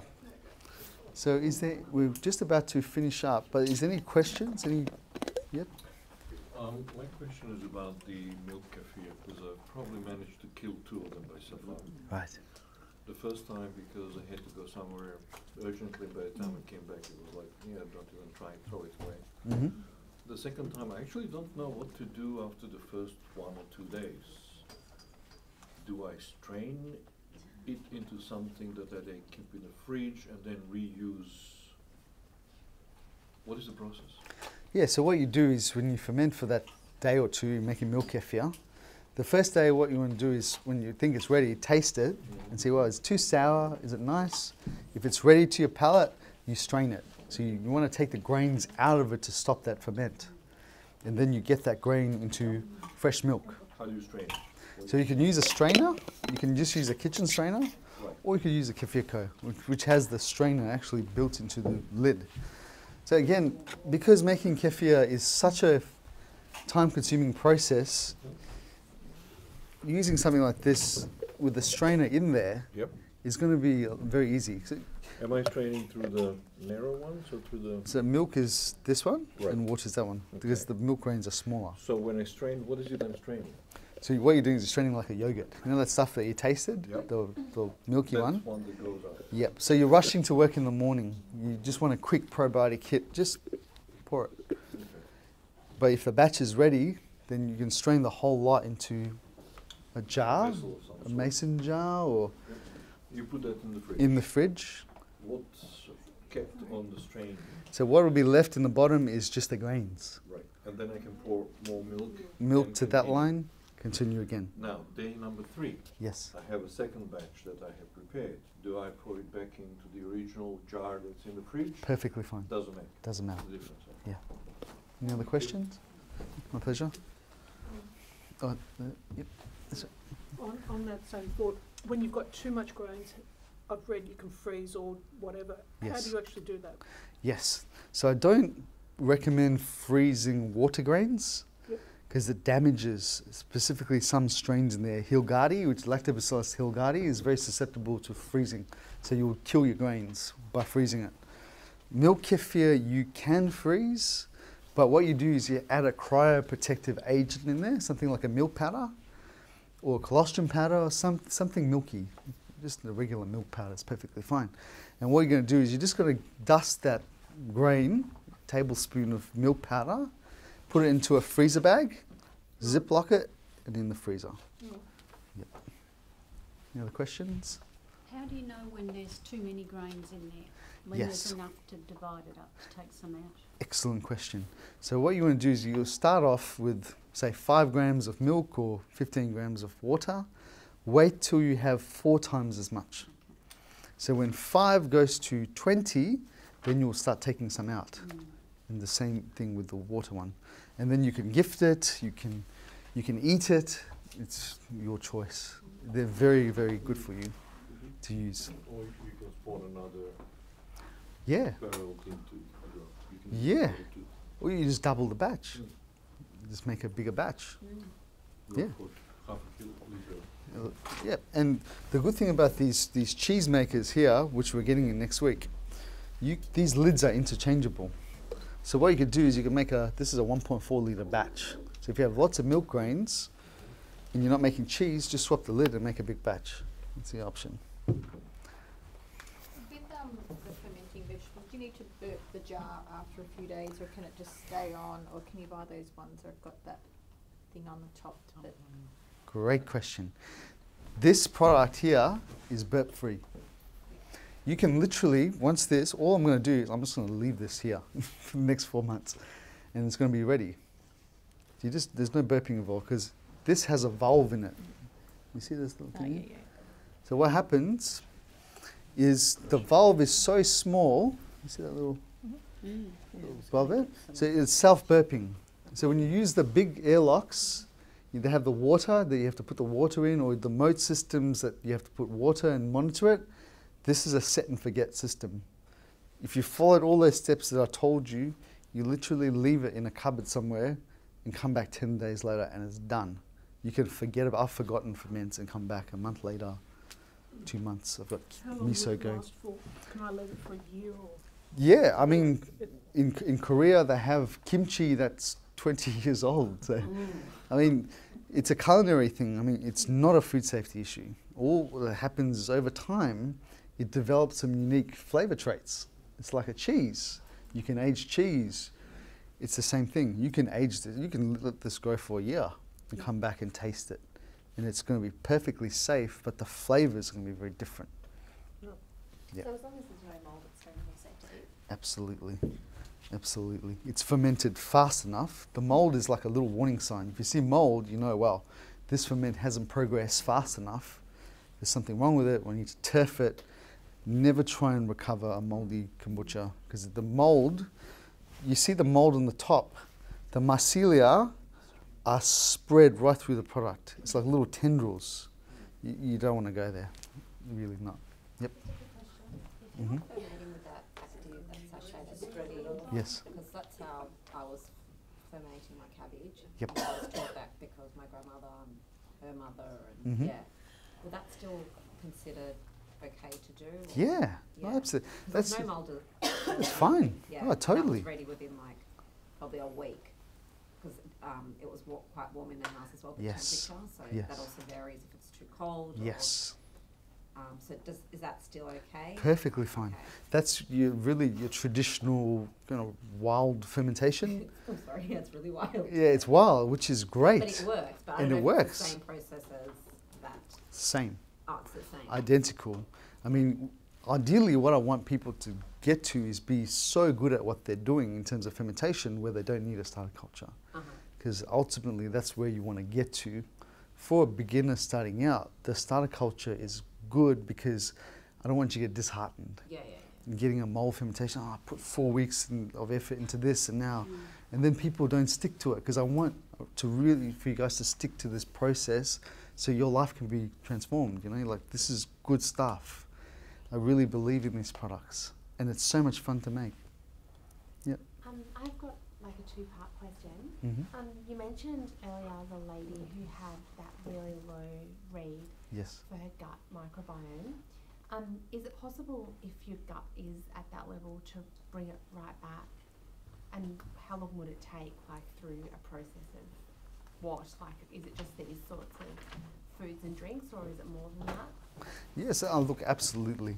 I mean, at her level, because of the chemo and the antibiotic use, some strains we might not be able to get back. Getting what we call BDL, which is below detectable levels, it's not to say that it's not there. And then using the right types of foods and dietary intervention, lifestyle changes, we can shift the bacteria. We actually can. The science is still very early, but the key things seem to be your fermented foods, a good quality probiotic, lifestyle changes, bucket loads of vegetables, lots of fibre, or prebiotic supplements. that's where we're going to be able to shift your gut bacteria the most substantial. And if you're low FODMAP, or if you've got any form of bloating, because if I tell you increase your fibre now to 25 grams or 30 grams, 99% of you guys are going to come back to me, I'm bloated. Or I've got some sort of gastrointestinal discomfort or abdominal issues, because you're not used to that level of fibre. That's where something like an acacia fibre is very gentle, can shift the lactobacillus and the bifidobacteria, your two peacekeeping bacteria, without causing the discomfort. So that's what if you want to start straight away to shift the biome, acacia fibre, and then gradually increase your fibre intake. And think of vegetables as the king of the dish. Small amounts of meat, good fats, truckloads of vegetables, fibre-rich vegetables. Sorry, the other part of my question. Yep. Oh, do you sell acacia fibres now? Yes. Yeah. Well, pretty much everything I've shown you is available downstairs. Yeah. And you mentioned stool samples. I know you're like a food type outlet, but like, is there somewhere to go through, like online? Yeah, no, we have a separate company where we do stool analysis. Okay. So it's called, if you guys are interested, it's called Allele Microbiome. The website is gutexplorer.com.au. So we've tested now more than 200 people. We have a huge data set. I can pretty much look at a stool result and say, yep, dysbiosis. This is some ways we can fix it. So gutexplorer.com.au. Make sure to follow our social media accounts, Facebook, Instagram. The Gut Health Gurus is an amazing free Facebook group full of resources, 7,000 people, lots of experienced fermenters, most of them, which have been with me for the last, 7 years or so, probably less actually, 5 years, who have actually been in this room with me. Like I used to run seminars with 80 people, and a lot of these people in the group started with me years and years ago. They've become experts themselves now.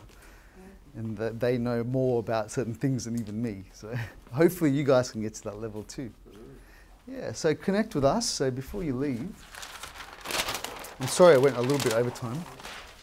So if you're going to connect with us, take a snap of this page here. Make sure to follow our social media. If you're interested in products, everything that I've demonstrated is downstairs with my mum. So she's got a table set up. Go see her and get started, guys. And I'm always here to help you. I'm always here. You can Facebook message me, Instagram message. I'll hold your hand through this whole process. So hopefully this is not the end. Where do we get your book? My book? If I had time to write a book. I'm finding it hard at the moment. So thanks, guys. I appreciate your time. Thank you so much. I'll be in the corner if you have any additional questions. I don't want to keep you guys, because I know you might have appointments. Thank you very much. Pleasure. Thank you. See you later. Be in the corner.